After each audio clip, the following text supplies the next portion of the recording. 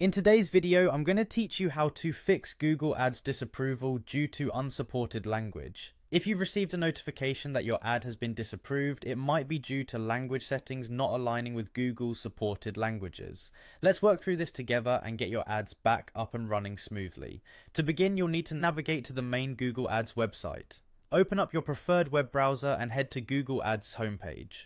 Once you're there, you'll find a button labelled Sign In at the top right corner. Click on it to proceed. If you aren't already logged in, enter your credentials to access your account. Now that you're logged in, you'll be directed to your Google Ads homepage. This is your central hub where you can manage all your campaigns. What we need to do next is find the Campaigns tab. Look along the left-hand sidebar and click on Campaigns. This is where you'll find a list of all the ad campaigns you're running.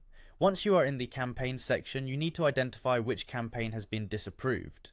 If you have multiple campaigns, it might be helpful to maintain a clear naming structure to find your campaigns easily. Select the specific campaign that you're having issues with by clicking on its name.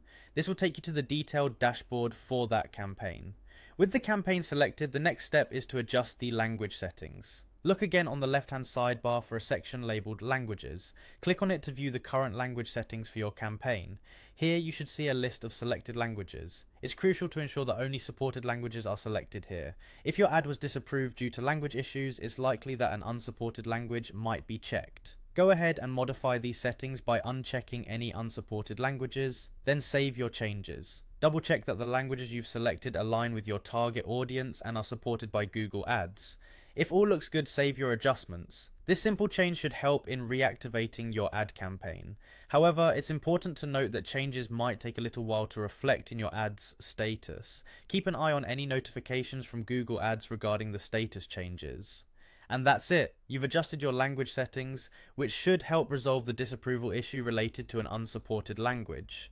Thanks for watching. I hope this tutorial was helpful in guiding you through the steps to address language-related disapprovals in Google Ads.